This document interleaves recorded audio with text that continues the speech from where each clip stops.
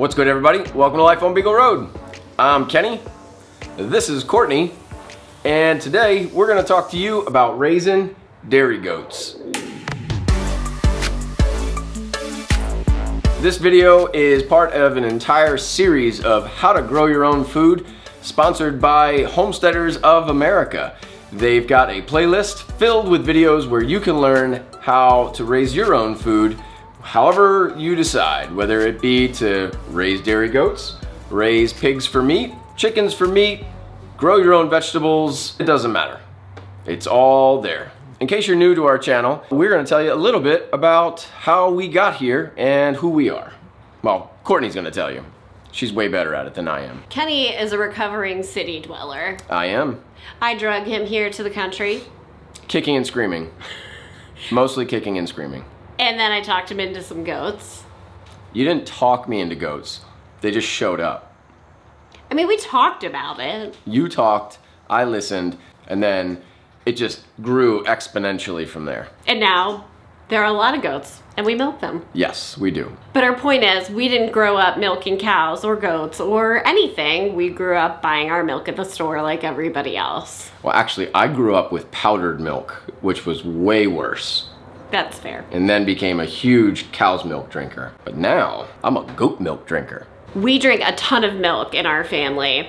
And when we started thinking about how we could produce our own dairy, there was no way we were getting a cow. No. We just don't have the space. I don't have the interest in cleaning up cow poop. Nope. And I mean, they're a little bit intimidating, which is how we landed on dairy goats. I know what you're thinking about goat's milk, right? Do they? Like it tastes like a goat, smells like a goat. That seems accurate. It's kind of yellow. That's pretty much my opinion initially. Right. Because I didn't know better. Not true. Not true. Not at all. In fact, many goats have milk that has a higher butter fat than cow's milk. So it's like sweeter and whiter and makes amazing cheese and butter. Yep. Tastes great with Oreos. Sometimes you gotta have an Oreo. Yes. Or maybe like the entire sleeve. Well, moderation, Kenny.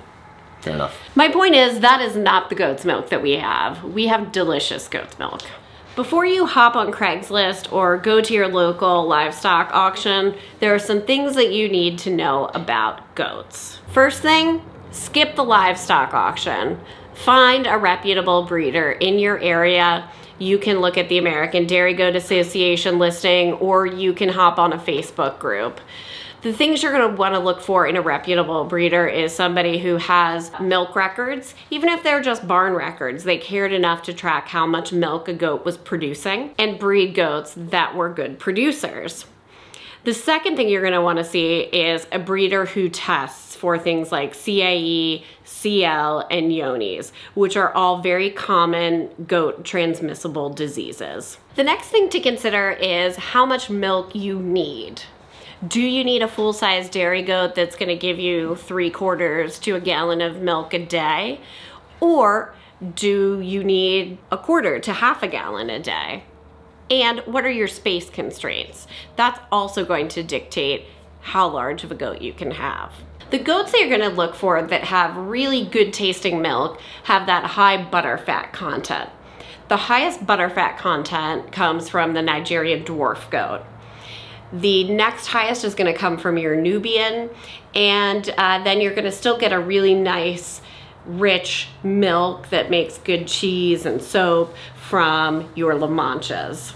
So those are the 3 breeds I recommend if you're looking for a dairy producing animal. We have Nigerian dwarf goats. The reason that we went with a smaller goat is, well, we had never owned livestock, and I felt much more comfortable with a 60-pound goat than I did with a 160-pound goat. As a first freshener, which means the first time a goat has had kids, a good dairy goat or a good Nigerian dwarf goat will produce about 1/4 of a gallon of milk per day. So about 32 ounces or 2 pounds of milk per day. Some of the things that you want to look for when you're selecting a goat. Now, if you're selecting a goat that is in milk, which is something you can do, you can buy a goat that is in milk, bring her home and milk her. And if you don't see one for sale, on a breeder's page, ask them. Most will have a goat that they might be willing to consider selling. What you want to look for is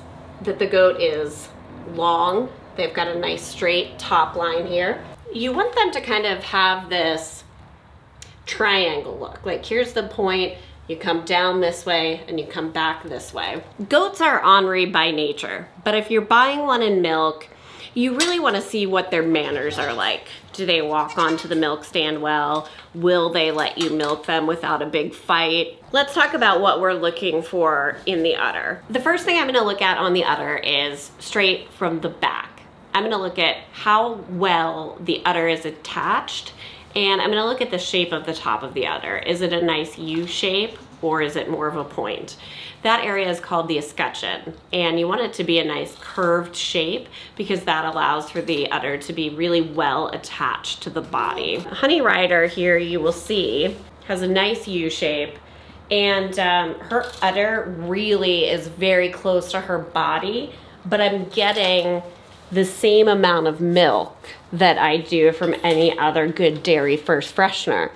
And what that means is that over time, her udder is going to stay in a good position. It's not gonna get saggy, it's not gonna be uncomfortable for her, and you know, overall, she'll just stay in really good shape. I'm going to try not to give you every single detail of a goat and everything about goats because this video could be 5 hours long. This is supposed to be an overview for you. So the other things you wanna look at, teat size. You don't want it to be like milking a cat. You want a teat that you can squeeze and get a good amount of milk out of with each squeeze. Hey. Hey.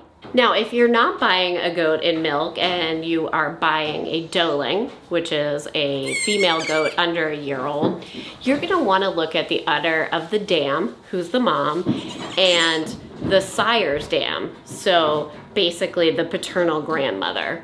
You look for those same characteristics in those two goats. And that will help you pick a good doeling. This tiny little peanut is only about 48 hours old. Can you imagine that in a year she could be giving us 2 pounds of milk a day? Another consideration is that goats are herd animals. You cannot have just one, you need at least 2. And if you pick 2 does, you could have milk all year long. You could breed 1 to kid, which is what it's called when they have their babies in the winter, and 1 in the summer, and you could have milk all year long from those goats. The next 2 things we're gonna talk about, the housing and the fencing for our goats. For the housing, you really don't need anything too complex. Now, right now, we're in a pretty large barn. This is what, 18 by 24, I think. But you do not need something this large. A 3-sided structure is perfectly fine. I'm gonna show you 3 different structures that we have here on our property that we use for our goats. So let me show you those first. This barn here, I actually built in our garage. It's a 4-sided structure, but you don't actually need the front side. I just added that simply because we wanted to keep it a little bit warmer in there, and it worked out well. You also don't need it to be as tall as it is. That was just something I didn't really know at the time, but built it this way anyway. Inside is a DIY hay feeder, but it works. This is another one of our structures. This is our temporary mobile goat shelter, and you can see it's just some 2x6 cattle panels and tarp. I think I've also got some chicken wire on there, which isn't really necessary, but this was originally for chickens, and then we changed our minds and turned it into this. On the inside, we have a hay bag and a mineral feeder, and then we could just move this around to wherever we need it. Again, we use this in the warmer months when we can move them around and it's not cold, so we can get away with just using a tarp. And here you can see our main barn. Again, pretty big. Totally unnecessary for goats, but you can go that route if you want. So that leads me to our next topic, which is fencing. Now this is a tricky one. Goats can be fence testers. They're going to test your ability to build a solid fencing structure. If you've got one little crevice somewhere, they're gonna find it and they're gonna get out. If it's not high enough, they're gonna jump over it. Even when it is high enough, they're probably gonna find a way to jump out of it. Every breed of goat is a tad different. I've heard a lot of stories about Nubians not really being fence testers. They just kind of do whatever and they're okay with it. But I can tell you with our Nigerian dwarfs, they will test. They will jump, they will push against the fence. It's just the nature of the animal, and it's okay. Your job is to figure out how to put that up so you can minimize as much of that as you can. When we talk about types of fencing, we're looking at probably two types, which would be a pain barrier fence and a physical barrier fence. Now with the pain barrier fence, we're talking about an electrified fence. We use Premier One fencing, which is what we use when we rotate our goats around the property. It is those fences are a low current and sort of like an alternating non-continuous voltage fence, meaning it sends a shock every once in a while, not a continuous shock. Another type of fencing that a lot of folks use might be like a 3 or 4 or 5 wire fence. It's the high tensile wire that goes all the way around. Again, they put an energizer on that, whether it be direct current or it's a solar powered one. Those are more of a continuous current and they aren't always the best for goats. Now some people use them with great success. That brings me to a physical barrier fence, which is predominantly what we use here. Now we've used two different types of fences. One is the welded wire, 2 inch by 4 inch at about 4 feet high. And the other one is a welded wire, also 2 inch by 4 inch, about 4 feet high. We highly recommend a 2 inch by 4 inch fence simply because when you've got smaller goats, they're gonna find their way out of it. We learned it the hard way. We had our fence with just those hog panels. Now the problem with the hog panels is that at one end, they're real skinny, and another end, they're real wide. The day we got our goats, we put them in the pasture that we thought was gonna be fantastic. We went to the store to get some food and some other supplies for them. When we got back, they weren't in there. They were down eating some stuff on the hill. Lesson learned. So if we could make any recommendation, a 2 inch by 4 inch would be fantastic, at least for the size goats that we have. Now larger goats, you could get away with maybe a 4 inch by 4 inch, and that would be good. Now in our pastures, we've set them up two different ways. One, we've got posts that were hammered into the ground. They're not going anywhere, they're permanent, they're in the ground, never gonna change. But the other one is predominantly T-posts. Now the corners, those holes were dug, posts are in there, and they're braced so that way when you pull in either direction, you're set, but that all can be removed. In terms of bedding for the goats in their housing, what you wanna put in is probably some straw. Straw is what we use, and it's a perfect bedding for them. It'll help to keep them off the ground that might be a little damp, but it will also provide them with some warmth. Air actually gets trapped in the hollow pieces of the straw, which helps to insulate their bedding. Kenny, what do you know about what goats eat? I know goats eat hay and whatever you tell me to scoop out of the buckets. And since they're labeled all nice and pretty, I don't get confused. First thing to know about feeding goats is that goats are browsers, not grazers. Ah, I knew that too. You did know I that. did know that. They like to eat with their head up. They like to eat a lot of different stuff. They definitely love to eat like small seedlings and the leaves on the trees sort of towards the bottom, more so than they do like short grass. Basically, if you're looking at grass that is under 6 inches, it's time to move your goats. Yeah, they don't want to eat it, and you don't want them to, because when they're eating really close to the ground, that's how they pick up parasites. The other thing that you're going to want for your goat is hay. You want them to have a good quality grass hay all the time. I didn't think we could talk so much about hay, but apparently somebody can. It's me. I'm the somebody. You are the somebody. Hey girl! With the hay, you always want to make sure that it's up off the ground. Again, you don't want them eating directly off the ground. When you've got a goat in milk, you're also going to want to give them some grain. Make sure you buy grain that is specially formulated for goats. Feed that to them either on the milking stand, or if you're feeding it in addition to their milking time, make sure it's in a dish, again, not on the ground. Right. The final thing that you want to consider with goat nutrition is making sure that they have a loose mineral available. They're very good at self-regulating, and they'll go over and just get a little whenever they need it. I could spend several hours discussing goats' health and all of the various considerations. Could. Have. Definitely have. Just not in this video. Fine. The number one thing is find a vet who knows about goats. Not just cows, but knows about goats specifically. Find a goat mentor too. Mm-hmm. Very important. I have a great reference guide on our website, so if you'd like to check that out because you're thinking about goats, I will link that in the description. Goat grooming is pretty easy. Really all you need to do is trim their hooves. They'll shed their winter coat on their own. You might want to brush them out occasionally before milking so you don't end up with stray hairs in your milk.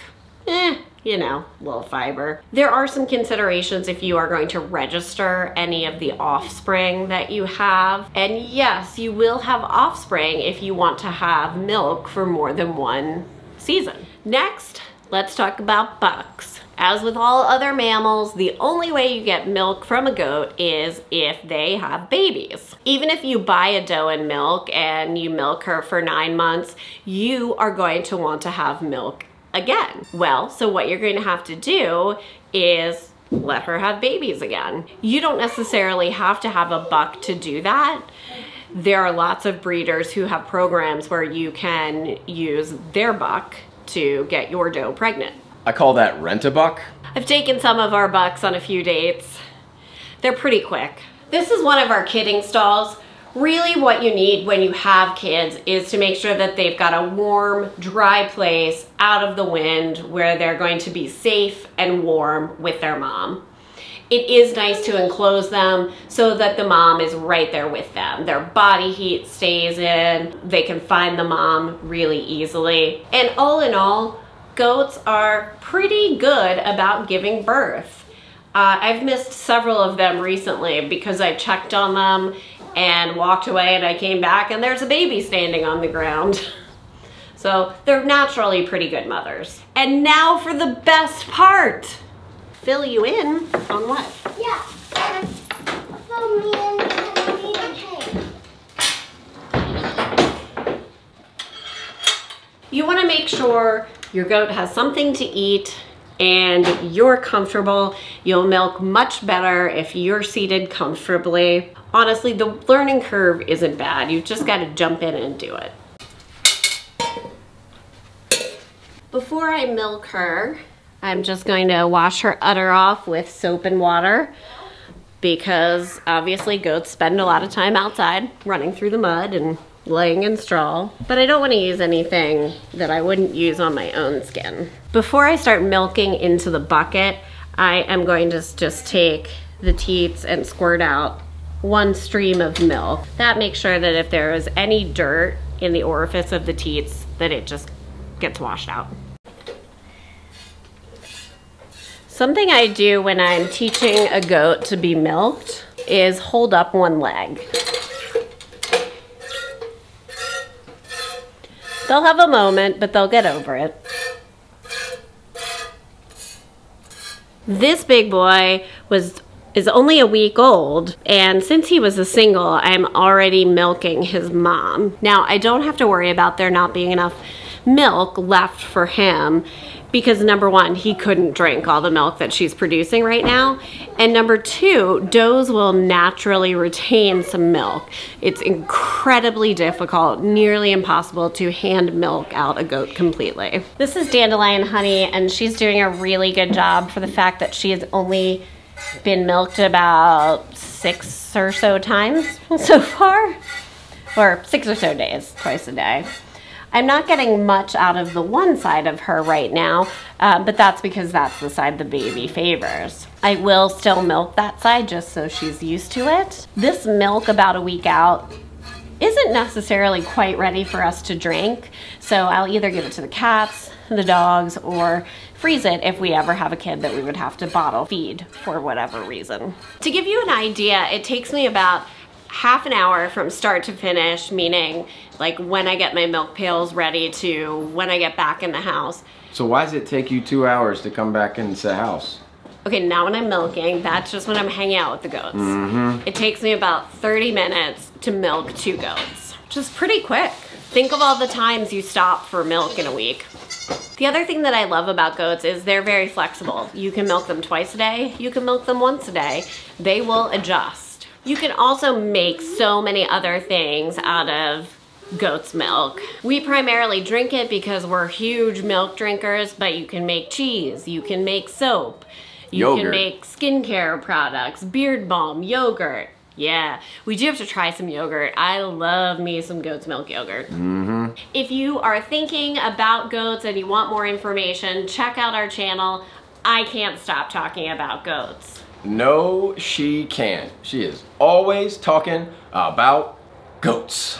Well, folks, thank you for watching, and we hope you enjoyed this video. Please check out all the other videos that are in this playlist, the How to Grow Your Own Food playlist. We hope you enjoy them and that you are learning something from them, because there's tons to learn all week long. Stay tuned.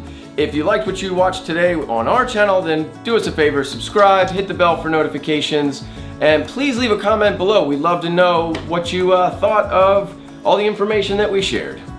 Have a great day.